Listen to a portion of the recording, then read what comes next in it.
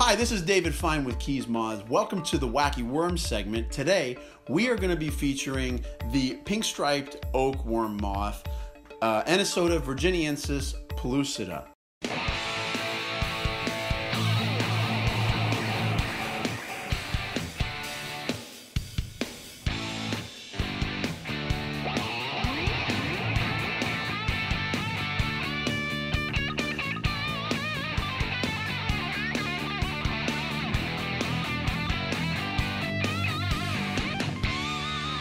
Pelucida is a very common South Florida Saturnid moth. They're dimorphic. Females are a little bit larger. They're between 4 and 5 centimeters. Males about 3 centimeters. And males are diurnal. They fly during the day. Females fly at night. There's a similar species that flies in the same area, Anisota senatoria, the orange-tipped oakworm moth, but it's a little bit different. It has a little bit more of an orange color.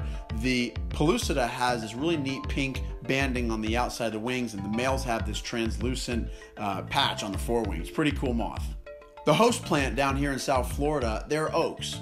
They got laurel oaks, live oaks, scrub oaks. Larvae feed happily on the leaves of those trees, and virginiensis lives out throughout the eastern United States, but in South Florida, the subspecies pelucida is specific to this area. Both sexes, male and female, neither of them have feeding mouth parts, so they don't feed as adults. Females don't do a lot of flying until they've been mated with, and so clusters of yellow eggs are laid on the stems of oak trees.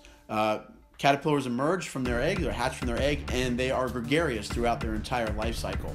Caterpillars will get up to about 2 inches long, and they have these fleshy appendages up near the head. They kind of look like horns. It's kind of cool. And they're green and brown with these bright pink stripes that run down the lateral ends of the larva. They feed on the new and old growth of oak trees, and they're really not too picky, so they're pretty easy to raise in captivity as long as you keep the food fresh. When they're ready to make their cocoon, they'll crawl down off the tree, and they'll find some leaf litter, they'll find some leaves, maybe in the dirt, and they'll bury themselves and make kind of a cocoon there and pupate there. They have several broods throughout the year and can be quite a common moth in South Florida. And guys, I hope you've enjoyed this episode. Check us out on Facebook and Instagram. Subscribe to our channel. We're going to get you a lot more Wacky Worms videos. We're going to have a whole lot more species to cover.